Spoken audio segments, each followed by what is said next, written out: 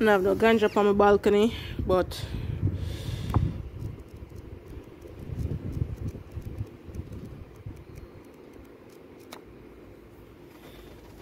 really easy read.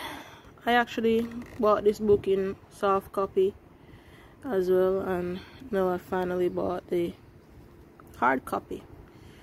My ex-boyfriend from my college and university days actually wrote this book.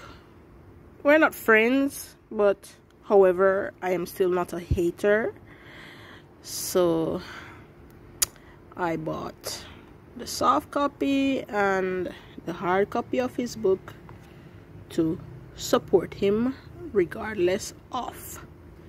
Yeah, so this is it, and it's actually a really short and humorous story, and I would actually like to see this book in animated version because I love the adventure or journey that I went on mentally while reading this book.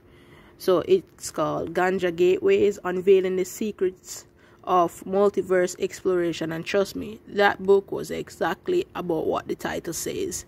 So I do recommend giving this book a read. It takes less than 2 hours if you're a really fast reader, and 2 to 3 hours if you're a slow reader like me. So yeah, Ganja Gateways.